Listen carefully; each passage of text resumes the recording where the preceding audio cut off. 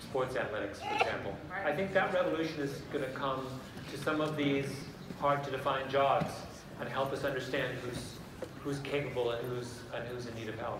Right, and using big data and AI and all that good stuff.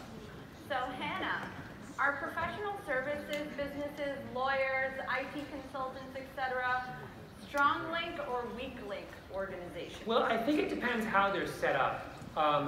So I remember having a really fascinating conversation with a very large international law firm. And it was clear from the conversation I was having with them that they had grown up as a strong link organization where if you had a couple of very capable rainmakers and very able partners, you could thrive. But now they were trying to play a different game and they were struggling a little bit. And I realized it was because they were now in the weak link business. That what they were, the service they were offering their clients was now a connected service.